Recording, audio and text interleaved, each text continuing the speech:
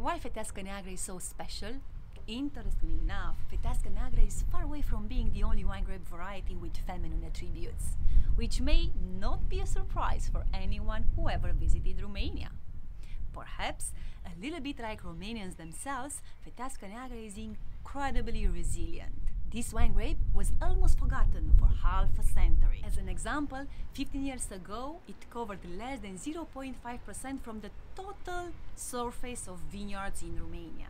This has triple scenes, which is still not a lot, but has been enough for the wine lovers to understand its potential and try to turn Feteasca Neagra into Romanians' flagship variety. Thanks to a great resistance to frost, drought and rot, Feteasca Neagra is cultivated in all the wine regions around the country.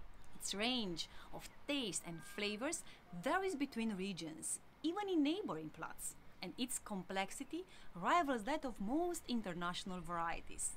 What you need to know about Feteasca Neagra is that it has a wide side. It grows fast and adapts well. That's because it's closely related to Vitis sylvestris, a wild grape which, once domesticated, became Vitis vinifera, the wine grape that we all know today. And get this, Vitis vinifera didn't originate in Italy nor in France. It came from around the Black Sea, but more about that in future videos.